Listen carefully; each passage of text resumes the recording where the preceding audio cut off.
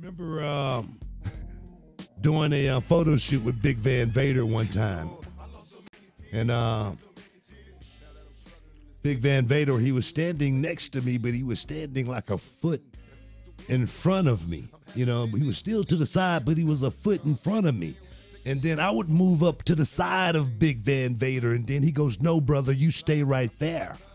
And then I go, okay. He goes, "It's business, brother." And I go, "Oh, okay." Meaning, I got to look bigger than you in the promos. I gotta make In the photo shoot, I got to look like the big guy. I gotta make myself look really big. That's Big Van Vader, man. You know what I mean? He taught me something. You know what I mean? Immediately, that was a lesson for me. And I knew from that point on, I could make myself look actually bigger just by standing slightly in front of the guy that's standing next to me on camera. And I go, and then even more than that, only shoot us waist up, brother. Oh, my goodness. You know what I mean? So, Big Van Vader, man, definitely one of the true greats. Three-time WCW champion, three-time IWGP champion. Definitely made his mark pretty much in Japan. Japan is the time and the spot where he got the big Mastodon, helmet. That's when we really became the fan of Leon Baby Bull White. You know what I mean? Because before that, he didn't get that kind of fanfare. But after he put that mask on, it wasn't even a mask. It was that helmet that he came out helmet, with. And then it would shoot smoke out of it. Yeah. And then, when he took it off, he had the mask on, of course. But for a big man, he went out and moved like a guy much smaller than he did. He went out there and did moves like a guy much smaller than himself would do, So I tell you, Big Van Vader, hopefully he's in a better place, man. Definitely. The thing is, to the end, that's the thing, you never know how you're gonna handle life, when it's your time, when you feel it coming.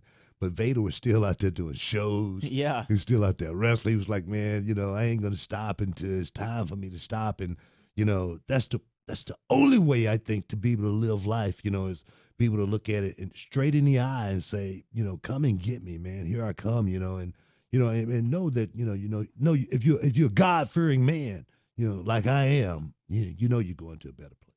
Vader was always one of the guys when I was a kid, though, who, there were very few people who just kind of scared you when you looked at him, especially as a kid. And I wasn't even as afraid of The Undertaker as I was afraid of Big Van Vader. I thought that he was going to jump through that television screen and Vader bomb me in my living room. He just had that. He felt wild. You think he felt unchained. You think Mike Tyson got some off the chain interviews? Go and look at some of Big Van Vader's stuff, and it's real. It's time. It's Vader time. I mean, it was real back then. Like I say, those guys, man, those rookies. Back in the locker room when, guys like Big Sid Vicious, Sid Vicious, man, back then, man, he really did think he ruled the world.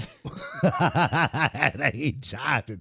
And Big Van Vader, that was like his side. They were like superheroes running around. Yeah. And they thought they were superheroes in their own minds, at the same time, too. So those guys, those young rookies, man, they would be sitting in the locker room and, Vader would come in and, Vader would go, "I'll take him." And Sid come in and go, "I want him."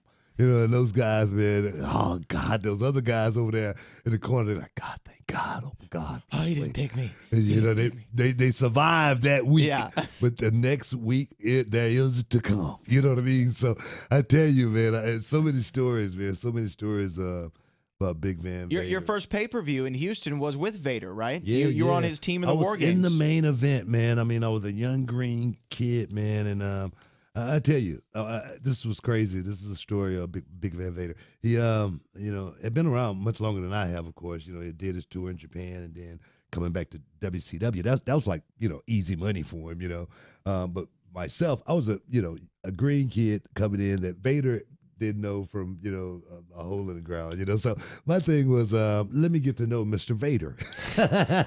How you doing, Mr. Vader?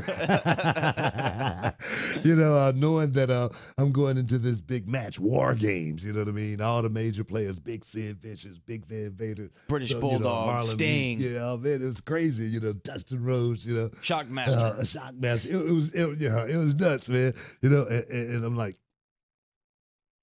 Vader. What do you want me to do in this match? And he goes, you think you ready for this, kid?